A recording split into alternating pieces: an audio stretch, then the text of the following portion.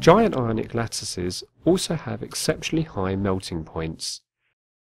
This is because the electrostatic interactions between the ions are very strong.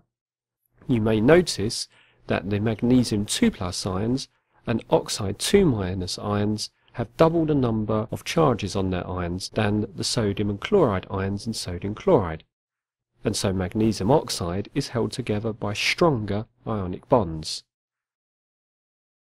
Giant ionic lattices, when in the solid state, do not conduct electricity because their ions are affixed in the lattice.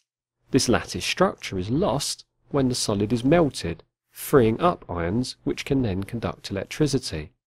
Why might magnesium oxide be a very useful high-temperature electrical insulator? Pause the video and think about this. Continue when you're ready.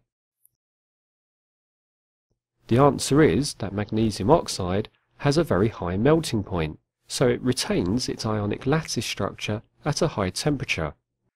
This means that its ions are unable to conduct electricity, and so makes a very good insulator. Did you get it right?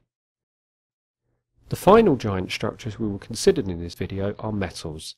These all share the same structure, whereby electrons in the outer shells of the metal atoms are free to move.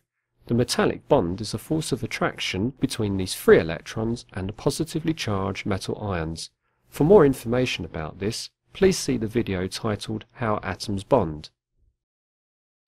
Metallic bonds are strong, so metals retain a regular structure and usually have high melting and boiling points. Metals also have common properties. They conduct heat and electricity because of the free electrons' ability to move. Free electrons also allow the metal ions to slide past one another, and so metals can be hammered into shapes. This is called malleability.